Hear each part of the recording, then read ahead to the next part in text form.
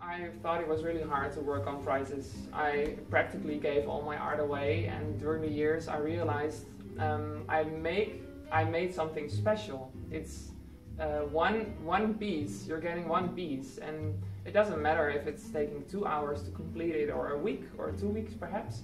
It's one piece, and it's made by me. And I didn't just wake up one day and was an artist. It was a struggle for years, and I've learned along the way. And now I managed to, make beautiful art, and I think it has a price on it. And yeah, some people think it's expensive.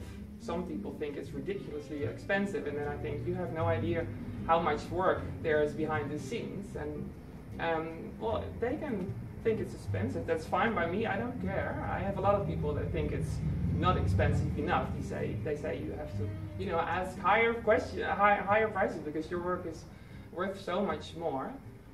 But yeah, in the end, that was something that I had to learn along the way about pricing, and now I'm really secure about my prices. I'm not letting anybody else make me feel bad. For example, if this was 10,000 euros and somebody would say, "Oh, that's ridiculous," I don't care about that anymore, and that I'm very happy that I'm there right now at that point. It feels good when you find the right price for the value that you're trying to get from the work you put it in. Yeah, exactly. Yes. Yeah, definitely.